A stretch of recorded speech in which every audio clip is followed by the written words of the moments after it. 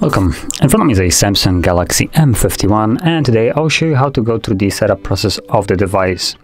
So when you get started and boot up the device, you'll be presented with the welcome screen right here, where you just get to press the blue arrow and then select your language. So I'm gonna switch to English. There we go. And tap on next, connect to mobile network. Now this will work if you have a SIM card in here, but I'm not planning to insert one, so I'm just gonna tap on next and skip this. Check out some info to get started. So we have obviously the end user license agreement, which you do have to agree to, and rest of it is optional. Now if you're interested in reading it, you can tap on the details and you have the basically entire agreement right over here. And then additional things like sending of diagnostic data, information linking and stuff like that are optional. So if you don't want it, you can completely leave it unchecked and proceed further. And then we have the ability to connect to Wi-Fi. Now this step again is optional, so if you don't have Wi-Fi near you, you can skip it. And the only downside of it is throughout the setup you won't be provided with the option to log into your Google account and also restore your device from a Google backup. But rest assured, you can still do that later after the setup, just through settings. And then we go copy apps and data. This is through an application, so I'm gonna skip this. I'm planning to set it up as new anyway.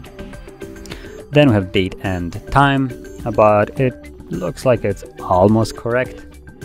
Maybe not, but you basically tap on it and change the time by just choosing it 48.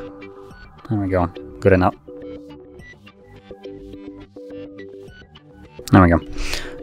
So then tap on next once you set it up, and we have Google services. So location, scanning, and send user and diagnostic data. Now you can tap on the arrow to expand it and read exactly what you're agreeing to here. But basically the gist of it is that use location is just a GPS tracking that is used by things like Google Maps to accurately position you on the map and give you a correct route to your destination if you're using it as a GPS navigation. Then I have scanning for scanning, and send user diagnostic data, basically gathers data on you and sends it to Google.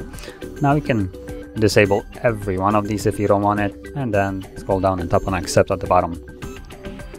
And on the next page you have the option to add a protection to our device, so face recognition, fingerprint, PIN pattern, password.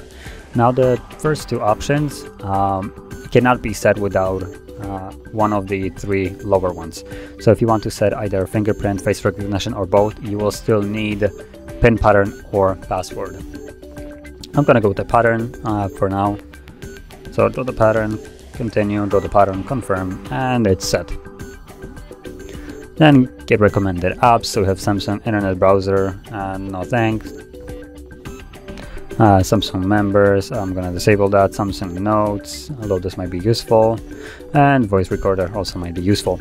So you can just keep the ones that you want and disable the ones that you don't. Tap on next, and from here you can sign into your Samsung account. Now this is completely optional, and for probably majority of us this might not be needed, or might not be useful. If I try to skip it, you will see that it gives us the pop-up right here. So we skip on Samsung Cloud, Galaxy Themes, Find My Mobile, and Galaxy Store. Now comparing it to Google services, Samsung Cloud, Google Drive, Galaxy Themes, that is the only one that doesn't have an equivalent here. Find My Mobile, Google has it built in anyway. Galaxy Store, Play Store. So the only thing that you're really missing out on, that you wouldn't be getting anything of, is the Galaxy Themes. I'm gonna skip it anyway, and then tap on finish, and we're all done.